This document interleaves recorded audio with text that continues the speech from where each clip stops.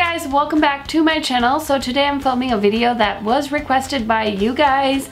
I had some people comment on videos and just ask if I could talk about some bronzer shades that I knew worked on my skin tone because you guys had a similar complexion to mine, and I kind of wanted to turn this one into a little bit of a review roundup slash, you know, new bronzers that I had picked up recently that I was enjoying, not enjoying. Kind of just wanted to tell you a bit about some of the stuff I recently hauled, and it just feels like the year of bronzer. Everyone's coming out with a bronzer, so I wanted to talk about them. So let's get into it.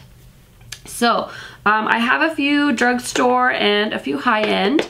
So let me do drugstore first and high-end next. So the first thing I'm going to talk about is actually one that really disappointed me. So this is the Milani No. 4 Sun Drenched Silky Matte Bronzing Powder. And yeah, I picked this up online actually. And typically, you know, bronzer shades, they don't always work for me, especially like the lightest shades don't work for me. So I thought, let me get 4 because 4 looks like it's gonna be dark enough. The thing with my skin tone is I can't really do a red bronzer. It ends up looking really muddy on me, and this one really looks like it's more of a red heavy bronzer. So I actually really don't like this bronzer, mostly because of the color, and because I don't like the color match, I haven't really worn it at all. If you look at this, like the imprint is basically like perfect because I haven't worn it. And yeah, just not a fan. Maybe I should try a different color sometime, but I have so many bronzers right now that I don't really feel the need to try and repurchase a better shade match.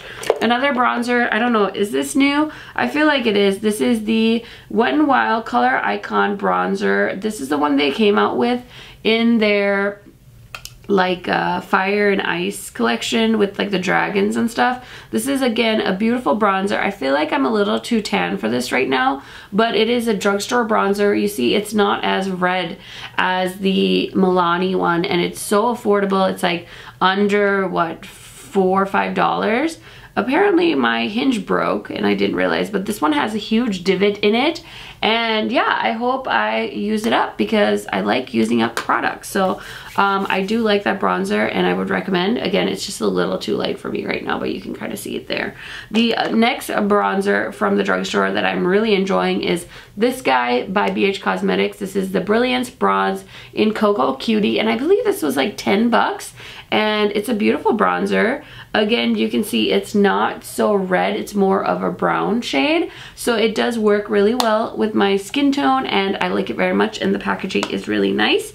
And then my favorite bronzer of all 3 of the drugstore I mentioned is this guy, and this is by Maybelline, and this is the City Bronze in the shade 300. I know they have some other shades as well, so if you're lighter than me, you can definitely, you know, check out the lighter shades. But I really like this. I think it blends really well. You get a ton of product. I like that they have different shades for different skin tones because that's always important instead of like doing the universal bronzer thing that drives me crazy. So really happy with that. I also have you know, ColourPop bronzers, but I'm like, gosh, I wish they'd do more shades, like more shimmery ones and different, you know, they have more of like a matte bronzer collection that you can get with their custom palettes. I don't know why I was thinking of that, but I guess maybe it's because ColourPop is so affordable. But yeah, maybe I'll do an updated bronzer collection video. I know I filmed one at one point, and I've definitely added more bronzers to my collection. Is that something you guys would be interested in seeing? Let me know down in the comments. So now on to some of the newer higher end bronzers that I have picked up. This is the one I've really not tried out the most. This is the Cover FX bronzer. This is a darker shade, and it is suntan bronze, and these were expensive. I picked this up during an Ulta coupon or something. There's the swatch of the matte side and then the shimmer side, but I don't know, I don't love this shade so much, and I don't feel like it wears very long. I also don't love this packaging. I know some people do. I mean, I think it's a preference thing, but yeah, not my favorite of all the bronzers I've purchased recently. I don't think this is necessarily a bronzer, but I wanted to include this. This is the Tan Tour by Huda Beauty, and I have the shade medium. These things are so dark and deadly looking, but they do blend out really, really nicely. The only thing is, I feel like some days this wears better than other days, so I haven't quite decided if I love this product or if I just like it or if I completely hate it, but I feel like I get very inconsistent results with it, so I'm very much on the fence.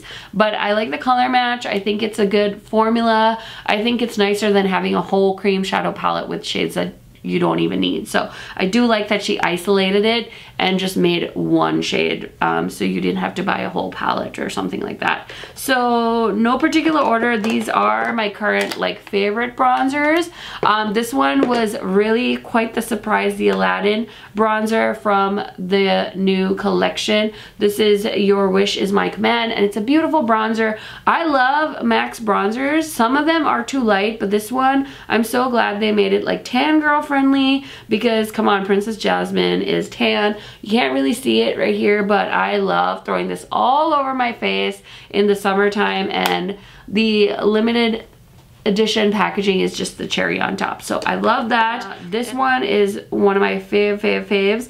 I love Kevyn Aucoin's face powders. Like, I have one blush from him that I absolutely love, so I was so excited when they did bronzers, and they actually have 3 shades. I believe this is the darkest shade. It's called Dusk Medium, and it's beautiful. It just like melts into my skin. I love this so much, and I'm so happy that he did bronzers, and I picked this up from Sephora. And then the last thing was also a Sephora purchase. This is the new Sunstalker bronzers from Rihanna, and I got the shade Caramel Cutie. I had a different shade previous to this one, and it was too red, and I didn't enjoy it because it was too red, and I was like, ooh, like what is up with this? And then I realized when I saw Caramel Cutie in person that the shade I originally had purchased was not the one for me. So I did pick this, and I love it. I love the formula. It blends well. Again, just a beautiful bronzy formula. Let me give you guys a swatch because I forgot. I stopped swatching. Oh my gosh. Okay, let me see if I can show you this color. Where? Do you see it? It's right there. So that is Caramel Cutie, and then let me swatch the Kevyn Aucoin one. I don't know if I'll be able to do this justice, but let me try and see. See, that one's a little red too, but it doesn't bother me as much. So it must really depend on the formula. Anyway, those are some of the bronzes I have recently purchased. Some of them I really love. Some of them are just okay, but I thought it would be a fun video to share with you guys because I know there is a lot of people with my skin tone watching my channel, so I feel like this is gonna be useful for you guys. Definitely share this video with a friend if you have any tan skin friends that are, you know, looking for a good bronzer recommendation. Thank you guys for watching this video, and I will see you in my next one soon. Bye guys!